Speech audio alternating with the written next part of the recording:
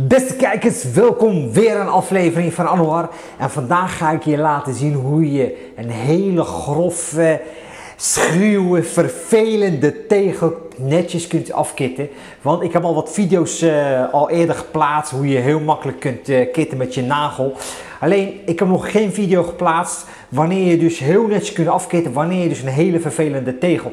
Vandaag is de dag dat ik je dat ga laten zien. Hey, maar voordat we verder gaan jongens, ben je nog geen abonnee? Abonneer op mijn kanaal, dan blijf je op de hoogte. En vind je deze video leuk? Geef dan een dikke duim omhoog. Laten we beginnen jongens.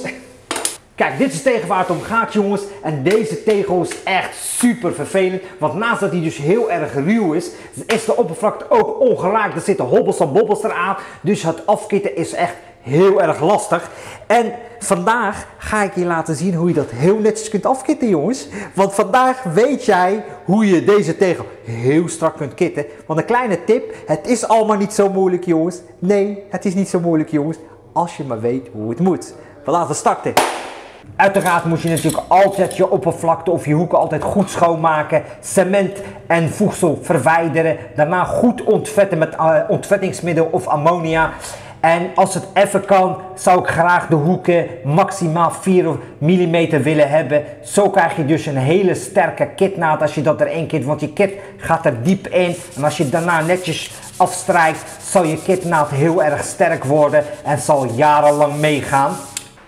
Als je klaar bent met het schoonmaken van je hoeken, dan moet je het natuurlijk wel eerst ontvetten voordat je gaat kitten. Voor het ontvetten gebruik ik gewoon ammonia. Let op jongens, een sterk spul. Doe je ramen open, goed ventileren. Anders gaat het allemaal. Je kan ook een ander ontvettingsmiddel gebruiken wat hier in beeld zit. Deze is ook perfect gebruiken, ook heel vaak. Maar ammonia heeft iedere doe het zelf wel thuis denk ik. En de monteurs, altijd handig om in je bus te hebben. Dan gaan we even goed ontvetten.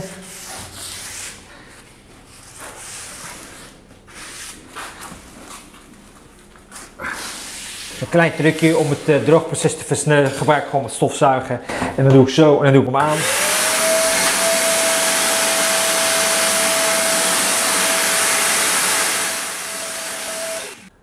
Dankjewel.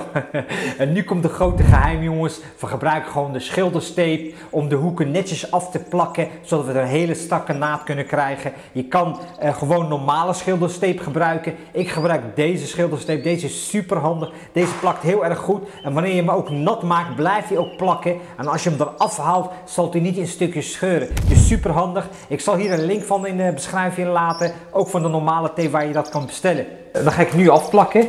En ik ga dus heel netjes proberen af te plakken. Want dit bepaalt natuurlijk hoe mijn kitnaad wordt. Als ik mijn plakband niet goed plak, ja, dan wordt mijn kitnaad ook niet mooi.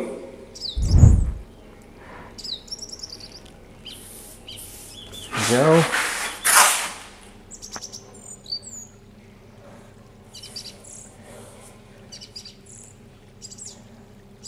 Dan gaan we zo meteen hier afkitten en dan wordt het super strak. Kleine tip jongens, als je je plakband gaat plakken, druk hem gewoon hier goed aan en hier hoeft dat natuurlijk niet.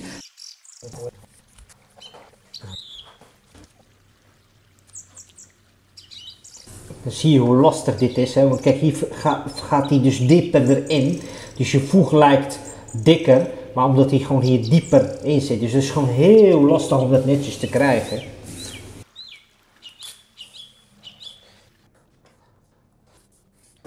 Laatste stukje. Zo. Ik begon aan te zweten. Ik ben best wel lang bezig geweest met het afplakken. Maar ik wilde het gewoon goed doen. En dit is eigenlijk het meeste werk. Als je dit gewoon heel goed doet, zal het kitten een stuk makkelijker gaan. Er moet nu alleen nog één ding gebeuren. En dat is natuurlijk afkitten. Maar voordat we gaan kitten, mag ik van u 2 cappuccino meenemen? Vooruit dan maar, hè? Hey. Jongen. Goh, wat ziet het er weer goed uit, hè? Jongen. Jullie hebben me echt verslaafd aan koffie gemaakt. De lekkerste koffie van Nooddorp. Kijk jongens, het kit moet er dadelijk super strak uitzien. En met een half slaperige kop gaat dat niet lukken. Dus, koffie jongens, dat doet echt wonderen. Zo. echt een lekkere koffie, jongens. Dit is geen reclame, jongens. Ik word hier niet voor betaald. Maar mocht jij in het winkelcentrum zijn in Nooddorp, ga naar deze bakker. Het is echt verpand dat deze bakker zulke lekkere koffie kan maken. De link en het adres zit in de beschrijving. Ga daar naartoe en doe ze de groeten. Zeg maar dat je via mij komt. Laten we Kitten nu. Dan ga ik nu het tuitje afsnijden op 45 graden. En ik snijd van me af, niet naar je toe. Dat is levensgevaarlijk. Dus van je af dat je je eigen niet verwondt. Ja. En zo zie je dus dat hij ongeveer op 45 graden is afgesneden. En hiermee kun je dus een strakke naad krijgen. Dus laten we starten. Even jongens, een belangrijk dingetje. Ik heb hier een bad. Ik ga hem zo meteen vullen tot de helft. En dan pas ga ik kitten. En dit doe ik om het kraakvorming te voorkomen. Ga niet eerst kitten zonder je bad te vullen. Dan is de kans heel groot dat je dus 1 kraakvorming in krijgt. En dat je kit na een tijdje loskomt. Dit is de moment, jongens. We gaan nu kitten. Even een belangrijk dingetje. Je ziet, ik heb mijn kittuitje schuin afgesneden. Die zit je ook dus zo schuin erop. En dan trek je hem langzaam naar je toe. En probeer zo strak mogelijk te trekken. Het is niet erg als je een beetje hobbelig gaat, maar hoe strakker je hem trekt, des te makkelijker het wordt straks.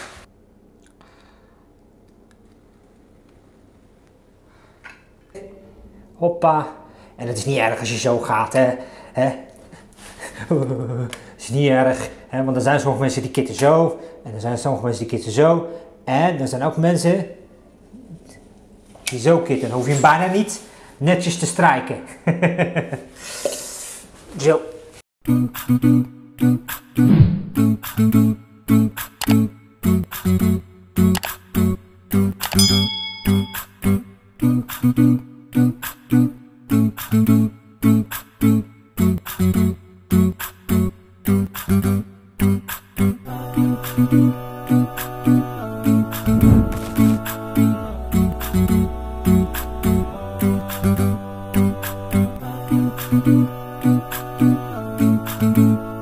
Als je het kit hebt aangebrand, dan kun je het nat maken met water en zeep. Het voordeel daarvan is, wanneer je het nat maakt, dat je kit niet blijft plakken aan je handen, maar ook niet aan de oppervlakte waar je het niet aan geplakt wil hebben. Dus dat maakt het gewoon een stuk makkelijker voor je. De mengverhouding luistert niet zo heel erg nauw. Ik zeg altijd, een grote theelepel in 200 milliliter water is meer dan genoeg. Ik ga nu eerst een beetje het kit aandrukken. Ik maak gewoon mijn hand een beetje nat zo, op deze manier. En dan ga ik het kit een klein beetje aandrukken op deze manier. En het is net eventjes dat ervoor zorgt dat het beter vast geplakt wordt en dat het kwaliteit een klein beetje omhoog gaat. Dan ga ik nu het overtollige kit weghalen. Ik heb al diverse video's gemaakt hoe je gewoon een siliconenkit met je duim heel netjes kunt wegkrijgen. Alleen we hebben nu hier echt te maken met een zeer vervelende tegel. Dus ik adviseer je niet om dat met je nagel te doen. Het zou wel kunnen, maar geloof me, aan het eind van de ritje heb je alleen maar zulke duimpje over. De rest is dan al weggeschuurd. Ik gebruik vandaag hiervoor deze kitspatel. Dit is echt super handig. Ik zal hier een link van achterlaten.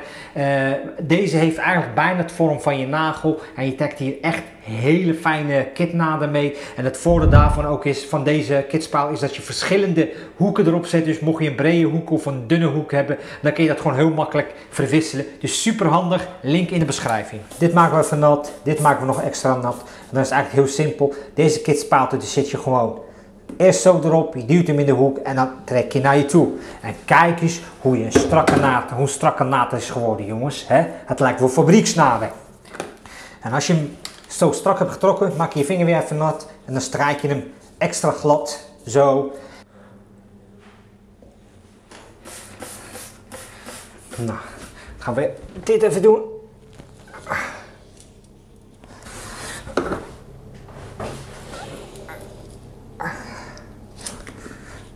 Zo, en dan trekken we hem zo strak. Zo, het ziet er zo goed uit, jongens, dit.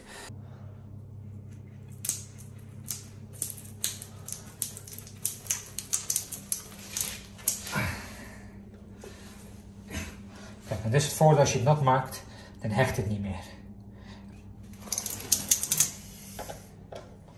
Dan gaan we nu het plakband weghalen, jongens. Even een klein tipje, als je het plakband weghaalt, ga hem niet naar de kit toe weghalen, maar juist ervan af en een beetje zo schuin, want dan krijg je hem veel beter weg. Doe je de andere kant op, heb je kans dat je kit gaat beschadigen, want hij is nog zacht. Ik begin eerst met deze.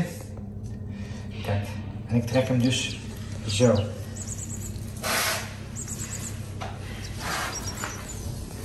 Ja, jongen, wat is het een strak naadje, zeg hé.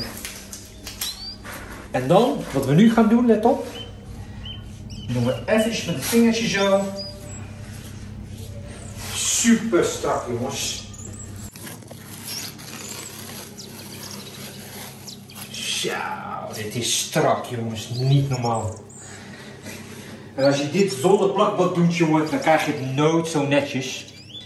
En je bent echt uren bezig met schoonmaken. Kijk. Hop. En wat je doet dan als je klaar bent, trek je hem even zo strak. Kijk. En je ziet als je het plakband weghaalt, dan krijg je een heel klein dun randje. Want dat is niet erg, gewoon, dan kun je gewoon met je vleesje eventjes met je wijsvinger glad strijken. En dan ziet hij er super strak uit. En kijk eens, jongens.